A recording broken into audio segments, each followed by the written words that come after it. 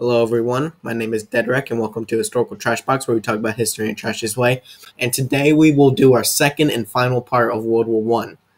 So let's just get into it. There's nothing really more to talk about. You guys want to say anything before we start?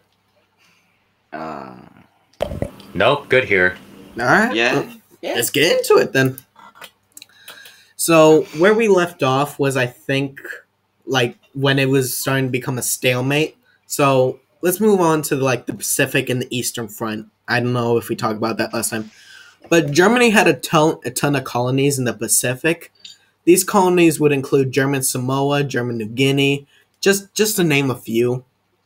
These were strategic areas to attack. So Great Britain asked Japan, who was a friend of them, to take all those colonies, and well, Japan did with very low resistance. India, which was actually occupied by Britain at the time, declared war on the Ottoman Empire, who was supporting their occupant's enemy, Germany. Okay, that sentence didn't make any sense, but yeah, so Japan was at war with the colonies of Germany in the Pacific, and India was at war with the Ottoman Empire, because at the time they had very close borders with them. So yeah, you guys want to say anything before I continue on? Yeah, it's very Pacific of them to take that. Pacific? Yeah, Pacific. You're very funny. Yeah, very funny man. Thanks for my stand-up comedy. Slow cap. That's all you deserve. Alright. So we got nothing else to say? Alright, nope.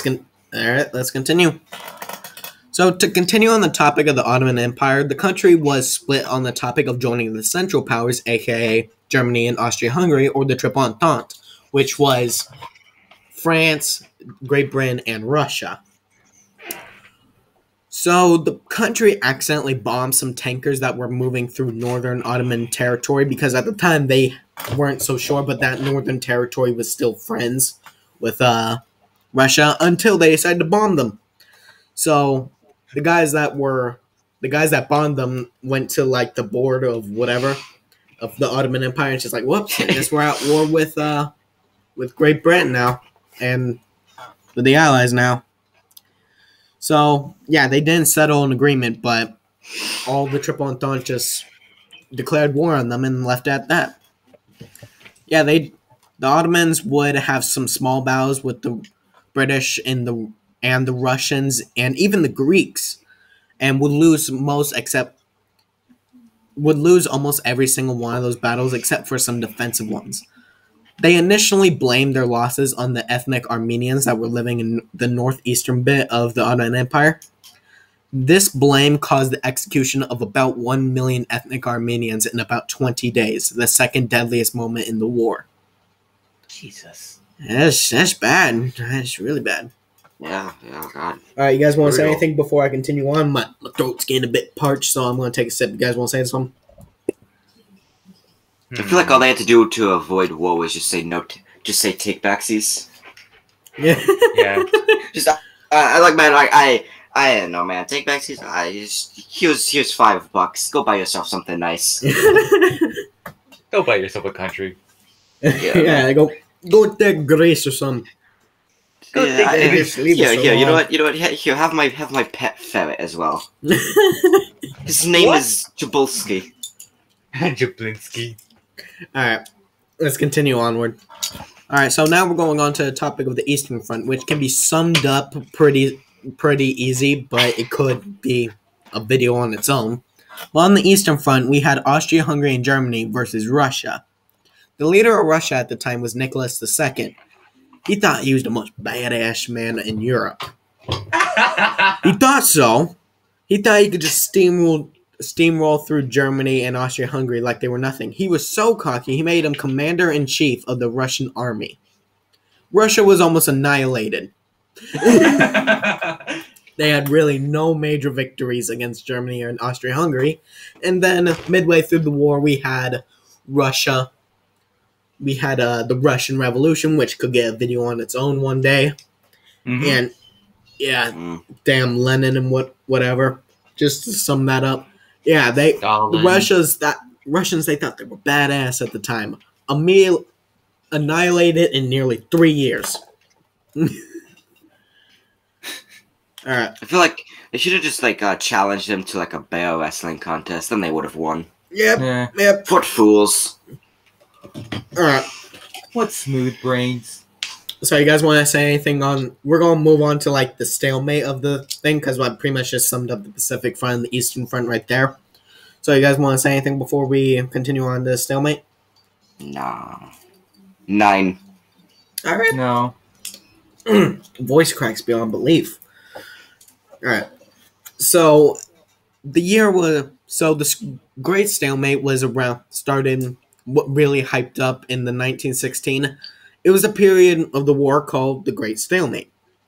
In this period, all fronts had completely stopped advances. The reason why was on the Western Front, trench systems were being constructed, and the Eastern Front, it was getting cold there, which halted the war. In the Balkan Front, it was being halted for the same reason as the Eastern Front and a bit of the Western Front. It was getting cold and they were making trenches. There was a lot more fronts that had a lot more reasons of going into stalemate, but all those had their own reasons, and yeah, they pretty much just had no way to continue forward because neither side would go forward because it was either too cold, too hot, or they just built trenches and just barely moved at all. So yeah, it was pretty stale, you could say. It was like a stale Lay's chips. All right, you guys want to say anything before I continue? Well, I can't believe they had to give them the cold shoulder. You got jokes, now do you? They must have cold feet. Oh my god. It wasn't very ice of them to do that. Not gonna lie. Okay, you're just turning into a damn dad now. I feel like that entire thing is just basically like buying Lay's chips and getting like chips in your airbag. Just so disappointing, man. It's like I paid for air, not chips. Yeah, Excuse me, ma'am. Mine doesn't have 90% air. It has, I'd like a refund. Only 86%. Oh, I want to see your manager. All right, let's get back on track. So now we're going to focus on the turning point because that stalemate was really only for the entire year of 1916, which is a long time, but voice cracks. All right, at this point, the war had run every country down to the bone. There were mutinies in the French army, the German populace was starving, and Russia was in the middle of a revolution, which we will do a video soon, as I said earlier. This revolution in Russia caused the country to surrender to the Central Powers. This was great news for Germany, just one large problem. The USA was looking like it would join the war because of the sinking of the Lusitania, which caused the deaths of nearly 200 Americans. It'd be looking a little spicy. Can you see? Okay. Silence. Sorry, Papa. In response, Germany sent a telegram to Mexico saying that if they distracted the USA, they would give them anything they wanted. Fortunately, Great Britain intercepted this telegram, gave it to the Americans, and that was the last straw. So on April 2nd, April 2nd of 1917, the USA declared war on the Central Powers. So, Mind if I put my input? Yep. Alright, so basically what happened was angry cowboys versus Germans. Who would win? Angry Cowboys. Obviously. Alright. Silence. Yep, just silence. Nothing is being said. Reminds me back in the war. Back in Nam. No, wrong war. Alright. Well, I think I can wrap this up really quickly. Just a little bit left to go. Alright, so the USA's entrance in the war was horrible news for the Central Powers. They had to act quick if they wanted to win this war. So, Austria-Hungary launched a second invasion on Serbia, finally taking them out. That was the reason why this war was started, and it took them nearly 6 years. It took them 4 years to take them out. Jesus. And Efficiency. Yep. Then Germany launched a massive offensive on the Western Front, finally making forward progress in nearly 2 years on the Western Front. But the more and more resources that Germany used, the less and less powerful they became. They became so weak that the Allied powers, which the USA was growing in massive numbers in Europe at this time, stopped them right in their tracks and even pushed them back, and that was the last offensive that Germany would make.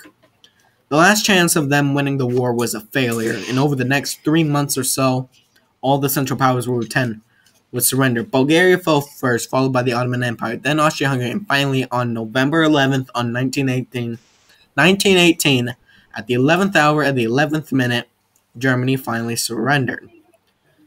This war would be like no other. It wouldn't be like any other war anyone had seen before. There were more deaths and more carnage than any other war previously. It would stay this way for only about 20 years. Ich bis was. Alright, well, that's World War One. That ended fast. Yeah, Just like the war. That was World War One right there. So, yeah, you guys have any closing words you want to say? Basically, Yeah. Germany do big, dumb, and fail war. Yeah. Honestly, They do. honestly, Wonder Woman 1 was terrible. Not gonna lie. Nah. What? No, Wonder Woman 1 was good. The second one was crap. Okay. Wait. So what we're talking about again? I thought We're talking about World War One as some closing words, but I guess we're talking about... Yeah. WW1, Wonder Woman. Ah, guys. You know, if Germany just got Wonder Woman, like, they would have won so easily. Yeah. But didn't Wonder Woman go to Britain? Yep. Yeah. Alright. Why would she go to Germany? I don't know. I don't know. They should have got Batman. She probably didn't speak German. She was afraid she'd get, like, bullied by, like, the other people there. Yeah. Alright, we're just German. going into straight fiction now, fellas. Yeah. Alright, well, that's the end of the episode, fellas. So, I love you guys, and have a good day. And gals. He's lying.